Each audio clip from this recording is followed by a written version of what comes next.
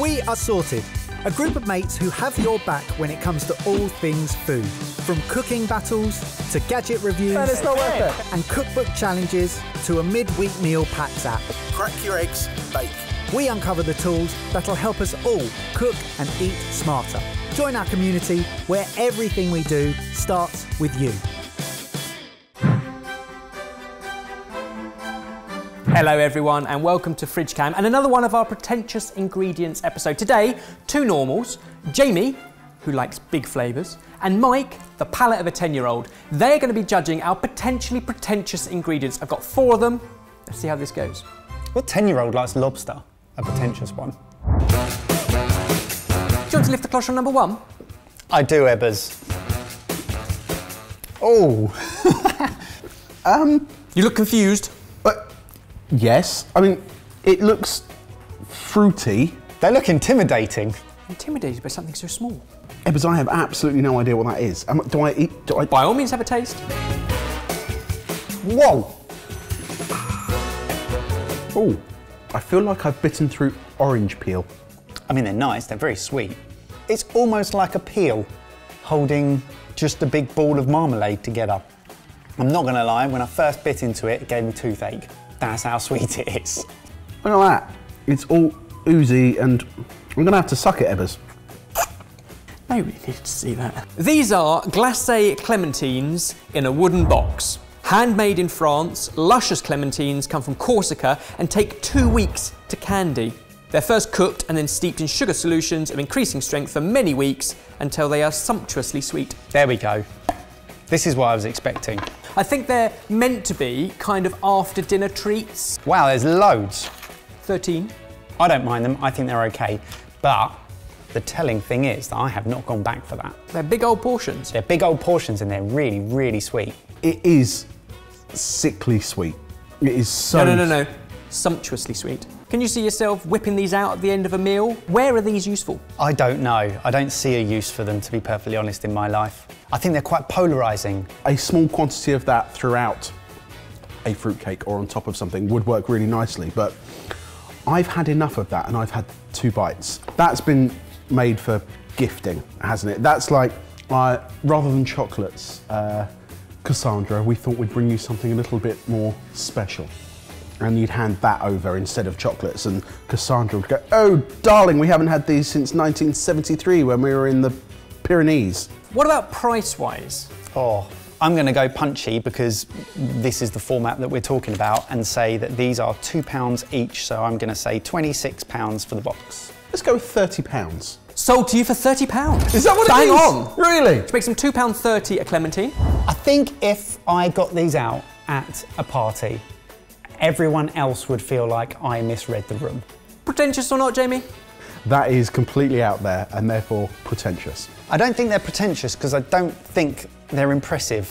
I actually look at those and go, oh, bless them, look at the little cases. I don't think, wow, you are spoiling us, Ambassador.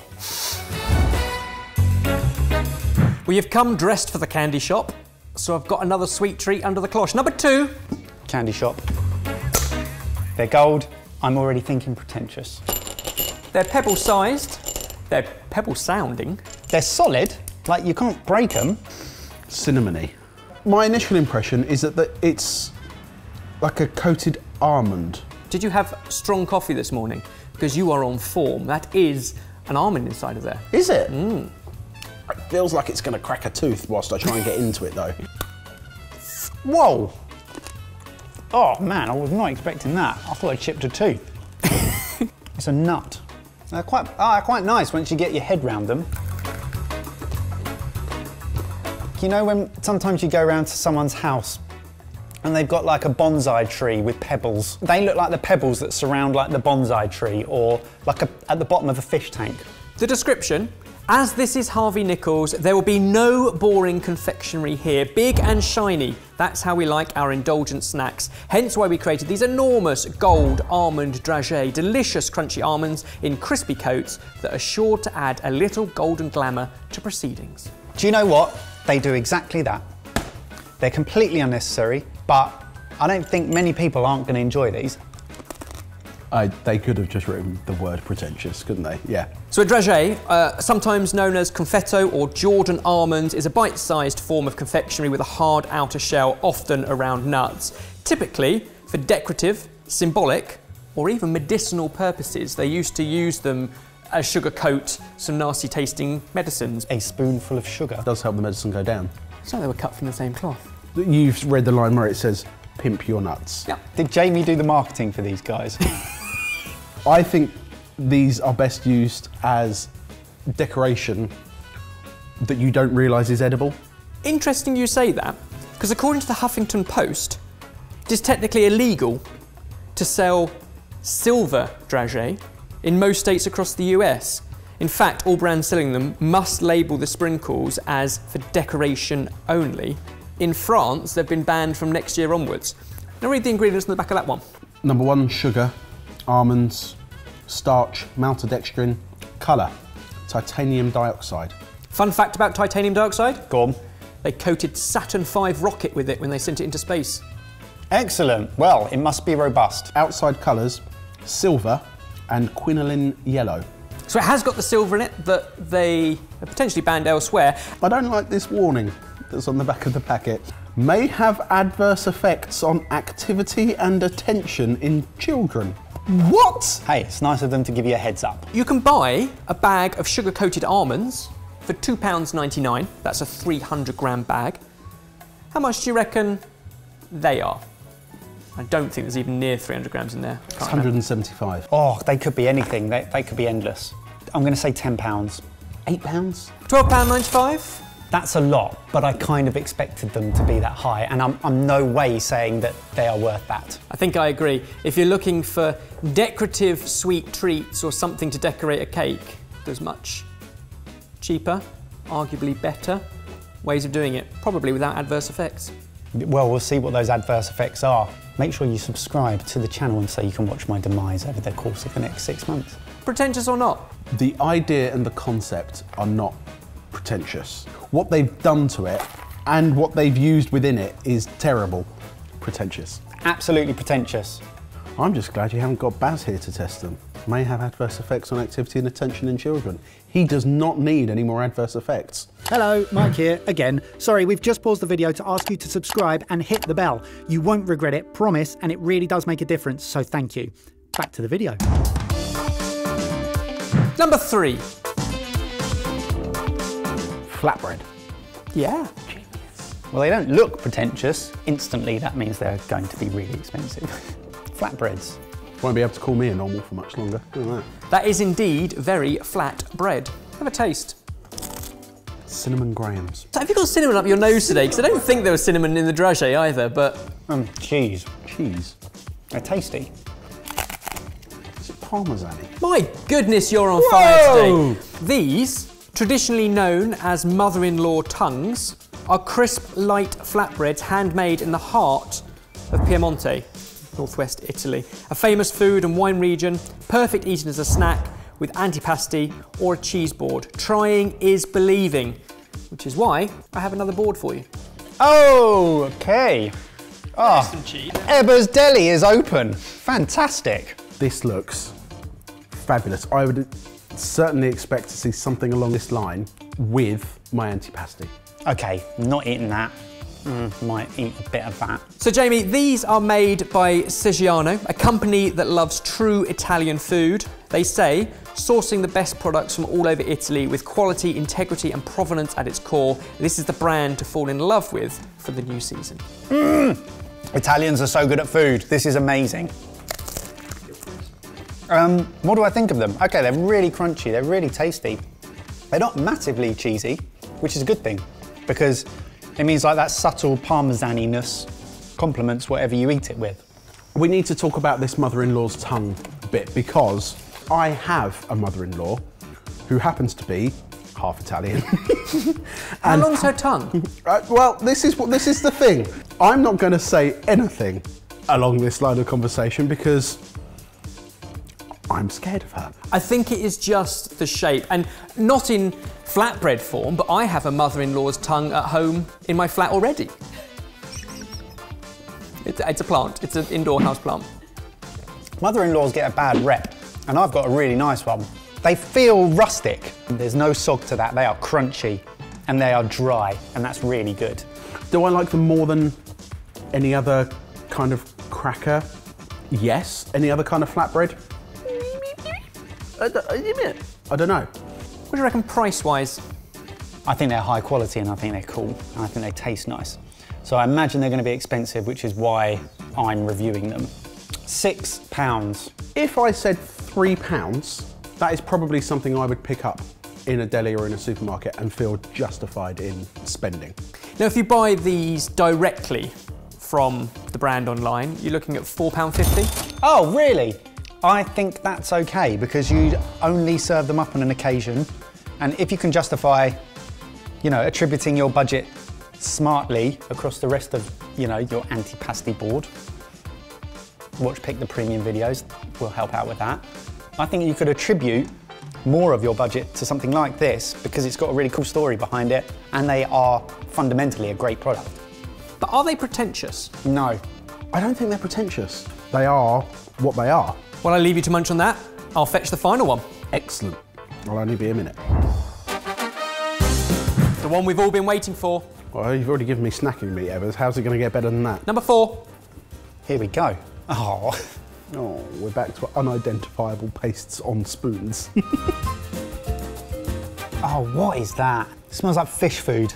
It's not pleasant. Oh, it's anchovies? Is it anchovies? Yeah. Are you going to give this to mine? Yeah. It tastes like seawater with dead fish in it. Well, it's better than having live fish in it, isn't it? Oh, I'm going to be burping that up for the rest of the day. Right, so that's some sort of like mackerel spread or something, isn't it? This is a contemporary version of the very British 19th century treat, aka gentleman's relish. Oh, you've been dying for years to give us your gentleman's relish. This is not mine. This is Fortnum & Mason's. It comes in a jewellery pot. Distinguished by the sheer quantity of anchovy, to this salty armada we have added dill, garlic and fragrant Sarawak pepper to make a delicious contemporary version of the very British 19th century treat. Fabulous on hot buttered toast. I'm sure we've had it or used it before. It's very good to add to things to give it a real kind of incredible depth and umami saltiness. We've talked about adding anchovies to meatballs and to sauces and to stews. Things like Worcestershire sauce is preserved and fermented anchovy. This is even more pungent. Pungent is a really good description of that, but there is the most astonishing amount of flavour in that. Key phrase, use very sparingly. No denying, it does say use sparingly. It also says can be added to mincemeat for different tasting cottage pie, to fish cakes, potato cakes or croquettes. Alternatively, it can be used as a topping for jacket potato, in a Welsh rarebit, which is what I've created for Jamie. For you, scrambled eggs. Oh, so you've made something with it. Let's see.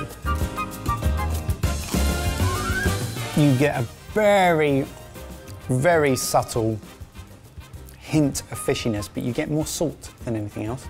Have you seasoned the eggs at all? I deliberately didn't because That's really the paste interesting. is so well seasoned, and no pepper either because again it's got the pepper in there. It's got a little bit of garlic, it's got a little bit of dill.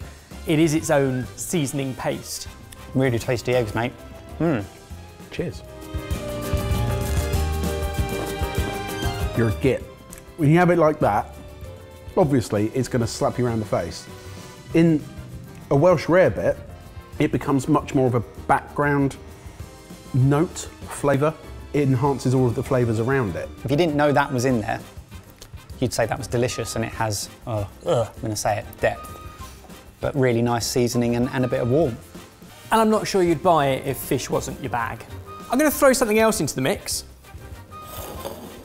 What you're eating is anchovy relish. They can't actually call it gentleman's relish because that can only come from the company you've got there in the white pot. Gentleman's relish, created in 1828 by an Englishman named John Osborne, has to have a minimum of 60% anchovies, and it is so top secret there is only one person in the business who knows the exact recipe, what all the other spices and herbs are.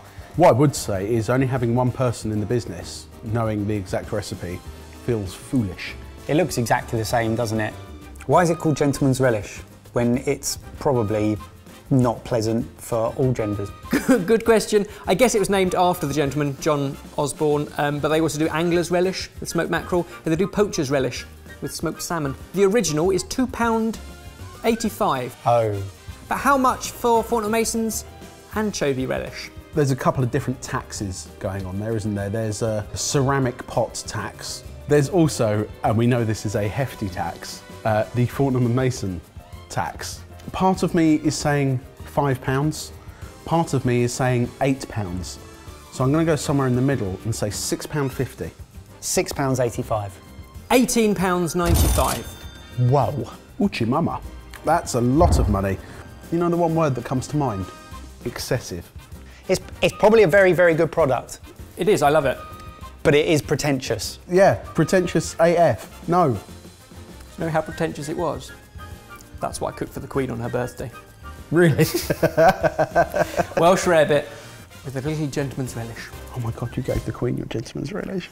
Okay, over to you guys. Comment down below which of those do you think was the most pretentious, if any, and come and join the conversation on Twitter by sending us links to potentially pretentious ingredients that we should have a look at. And to do that, use this hashtag. Before you go, just a quick shout to say thanks to all of you who are using and sending us your thoughts on our Packs app. We wanted to create a tool to help you boss your midweek meals, cut down on food waste, and reduce the cost of your weekly food shop, and you are helping us do just that, so thank you. We want to make this as accessible as possible right now, so if you haven't tried it, you can now for a full month absolutely free. The link is in the description box below. And now for the bloop. MDF. No, balsa wood. Used to make model aeroplanes out of that stuff. Shock.